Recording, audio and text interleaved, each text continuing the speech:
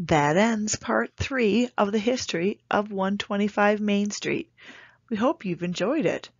Next week will be part 4, From Bricks to Buildings, in our program Elroy, the Last 165 Years.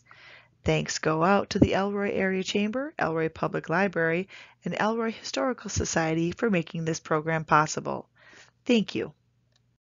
As many of the buildings are over 100 years old downtown, many have changed their purpose multiple times over the years, including Garvin's Mobile Gas.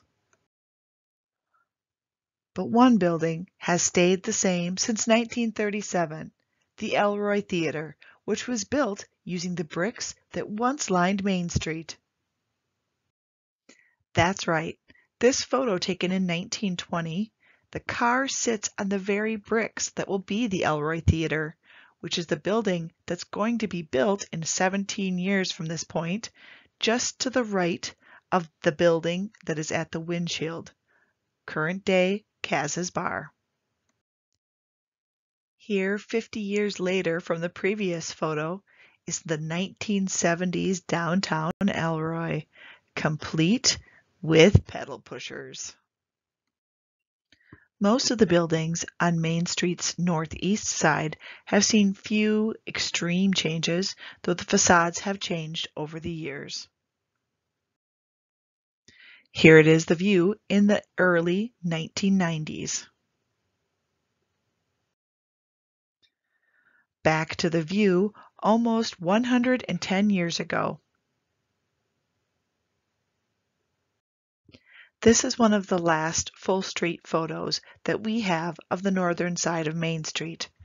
Now that you're so educated, I'm sure on the right-hand side you notice Grimshaw's Hardware once stood, and on the right-hand side will be 142 Main. Pay attention to that building. We know that one of the many theaters in Elroy was housed in this building. From the early 1919, we believe, until it became the Elroy Theater in the 1930s, and the new manager decided to build a larger building, the one we talked about before. But 142 has seen many changes over the years. This being the earliest photo that we have of that property, we know that even though it was the big store on the main level, in that lower left-hand corner, you will see an entrance to the basement level, which housed a number of businesses, including a post office and one of the first banks called the Bank of Reserve, run by Edmund Hart. Edmund decided to build a new store at 205 Main to house the original Bank of Elroy. Later, this building turned into Newman's Feed Store. In the early 80s, the feed store was torn down and a new bank was built. In 1991, that bank became Royal Bank of Elroy. Here is a view in 1942 looking up the street towards the library. Newman's building is on the right-hand side and Hamburg Hardware on the left. This is the 200 block of Main Street. On the same day, looking the other direction from 271 on the corner, looking towards the Elroy Theater, you will notice on the left-hand side a number of buildings which are no longer standing. Currently, this is a parking lot for Royal Bank.